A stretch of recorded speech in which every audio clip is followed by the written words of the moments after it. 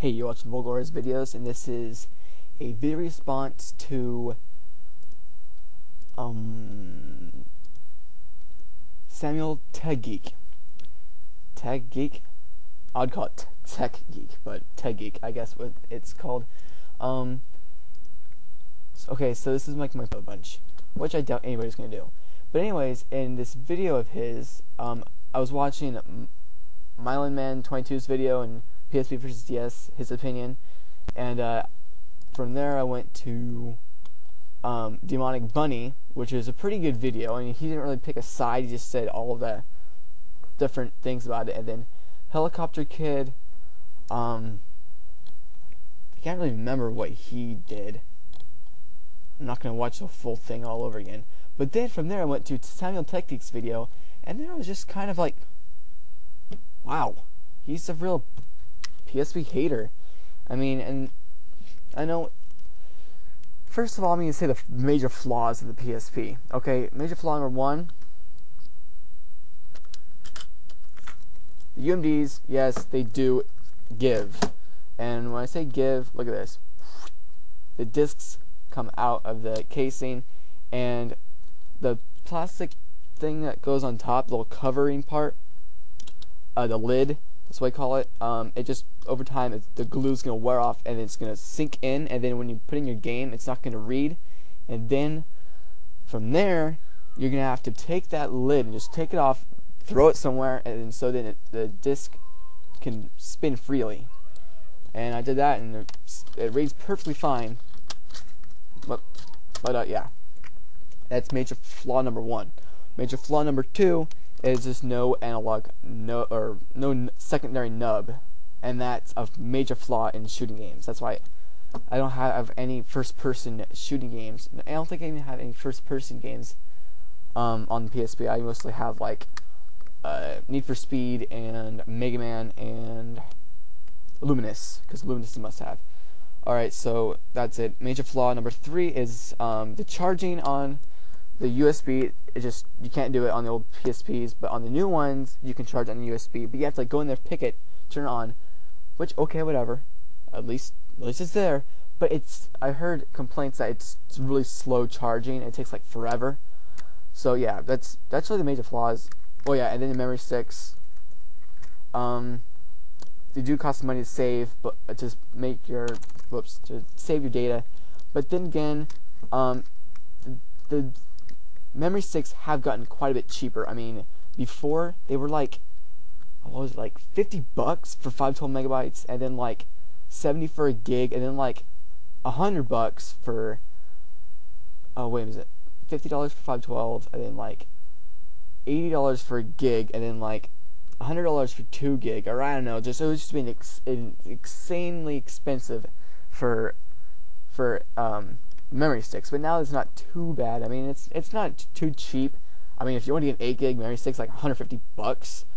I got my 4 gigs, a generic brand, for like $37 off Amazon. That's a great deal. I'm happy with that.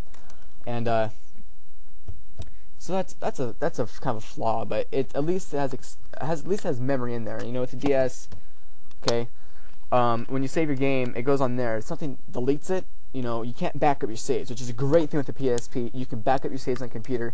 So if you have some jerkwad that just plays your PSP and then deletes all the data, it's safe on your PC or Mac, or you know, people call Macs versus PC, but a Mac is still a personal computer, so I don't know what they're going on about that.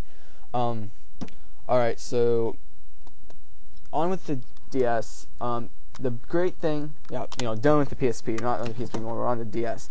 Okay, great thing with the DS is that, for one, you don't have UMDs that scratch or pop off, or that screw up, but it's just flash memory, and I'm a big fan of flash memory because, you know, it can't really get hurt unless you like throw it somewhere, you get lost, or smash it, take it apart, whatever. It's way more durable. And something else about the DS, it's backward compatible. Yeah, we all know that. Touchscreen, we all know that. What else? Games. This is better for racing and shooting. This is better for retro classic stuff. Well, this is good for retro classic stuff, but this is better for like platformers and party games, multiplayer. Major great thing with the DS, major pro, is that the download play. Oh my god, I love the download play. Anybody that says the download play doesn't matter is a freaking retard, because the download play. Okay, I'll give you a scenario. You're in class. Somebody has a DS. They have like maybe Legend of Zelda, Phantom Hourglass. You, or as is this case, me, I have.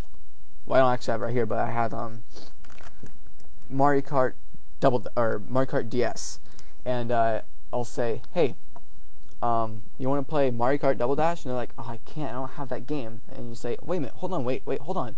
Don't you know you can do DS download play? Huh? I didn't really know you could do that. I said, yeah. All you do is go download play, and I could just give you a squirt, like the Zune, squirt, whatever. That's a bad line. You can just play a mini version of the versus game, and so you can be Shy Guy, and I can pick whatever guy I want.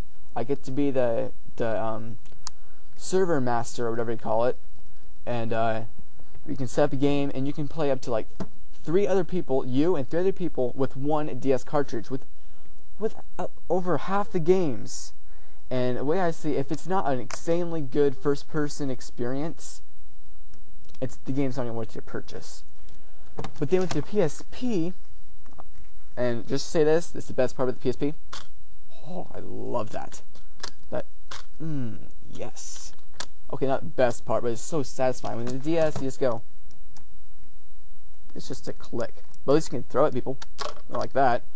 But oh yeah, with the DS or the PSP, I mean.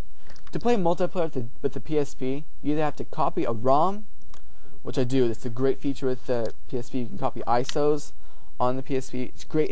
The PSP is a hacker's dream. Okay, I'm not too short on time. I need to wrap it up. But let's see. Aside from the music, video, and you know that, and let's see. Before I run out of time. All right, so. You can put backups of your games on your PSP, and so what I'm saying is, if you have a backup of the game on your PSP, which you need custom firmware, and the majority of people don't know how to do, I was lucky to figure it out. You can let the person borrow your game, and you play your original on here. But that's gonna be a rare occurrence to actually bring your game with you, and have the ISO on your memory stick. But also a great thing about the PSP, going back to the hacker's dream, is that you can you can play retro games, SNES, NES, anything that's really classic. You can't really play like PS2 games or maybe PS1 games. I'm sure you can, I know you can do it, but I haven't really figured it out myself. I know you can do it, but you just have to go through a bunch more crap. Oh yeah, you don't have your secondary triggers. See, but yeah, you can copy your games, back them up, so if somebody steals your game, you still have it on your PSP memory stick and on your computer, and so that's good. You can look at photos, put a camera on there, I think. You can watch videos, which is pretty cool, but see, in my opinion, a PSP does not replace an MP3 player. Do not think you're gonna get a PSP and just skip out an MP3 player, because an MP3 player has like a navigation system to like music, go to your band. So if you want to go to Metallica, go to Metallica, and you have like Master Puppets, Black Album, Reload, whatever. You have like this whole navigation system. With this, all you have is a folder. You go to like a folder, and then you have songs in the folder. So it's just very basic. But if you just like a few songs, you're not a big music buff, then that'll be alright for you. Alright, so in the end, PSP if you're a Sony fanboy, DS if you're a Nintendo fanboy. It's just that simple.